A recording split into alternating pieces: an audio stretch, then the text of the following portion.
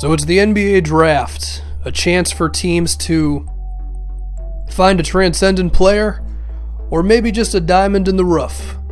But before we dive into this, we have some things to discuss, and we're going to start with Jusuf Nurkic. Look, he's a good dude, okay?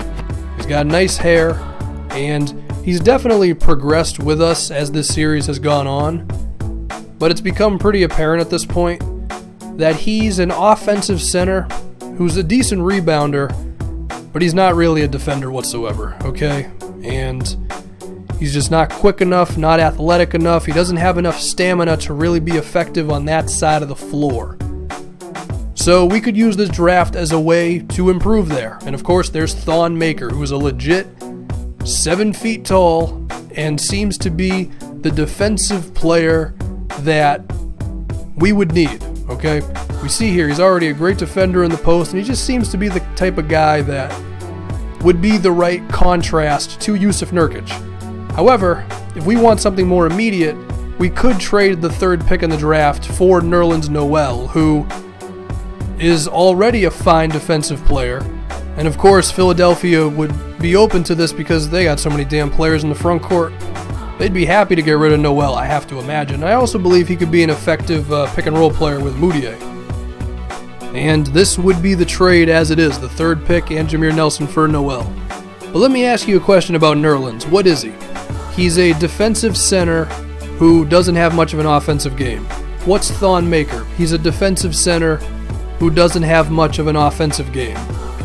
They're kinda sorta the same player, except Nerlens Noel is a little farther along. So then I look at Nerlens Noel's salary. What does that say? $14 million a year? So you're telling me that I could have a defensive center for 14 mil or a defensive center for like 4 mil? I think I'm going to go with Thon, okay? I mean, we're getting a similar player to Noel for much cheaper, which gives us then the opportunity to play something in free agency. And I've already mentioned I got my eye on Shabazz Muhammad because he seems to be the scorer that we could use to really help out our wings. I mean, hell, the guy can even score from the post, for God's sakes. Not only that, but when I look at some of the wings we could draft, mainly Josh Jackson, his jumper is so far gone that it's like, I don't even want to commit to that. Like, look at that. Look at that shot close, the mid, the 3. It's just ugly. So I think I know what we're going to do. We're going to go with Thon, but first everything else has to fall into place. The Lakers select Jason Tatum.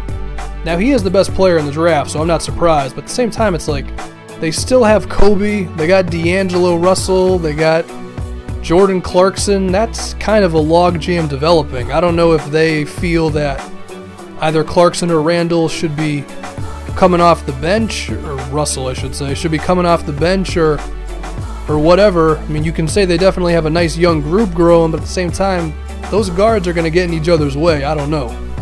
Now, for the 2nd pick in the draft, who's Philadelphia going with? You got to be kidding me, Sixers. You went with a power forward? So their solution to their front court problem is to draft another front court player. Well, okay, maybe Noel gets traded anyway, I don't know. Okay, he definitely is going to get traded. They offered the Noel for the 3rd pick right here. Well, sorry guys, I'm getting almost the same player, but for considerably cheaper.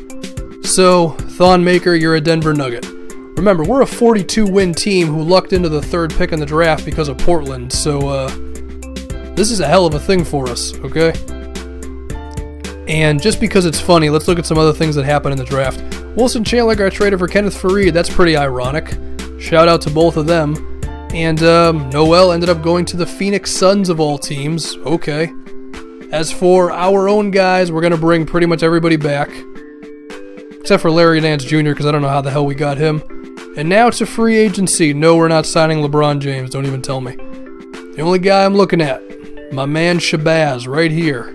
Now, if we look at some of the offers he's gotten, they're all pretty reasonable, but he is a restricted free agent, so we're going to have to overpay a little bit. 12 mil a season. It would still give us $18 million in cap space, and yeah, I think he could be the scorer we could use But then I say, well, I don't know. I mean, do we believe that Gary Harris or Justin Anderson or hell, even Brandon Ingram can be the scorer we need at the wing? Or do we go with Shabazz Muhammad? I don't know. There's questions to be answered.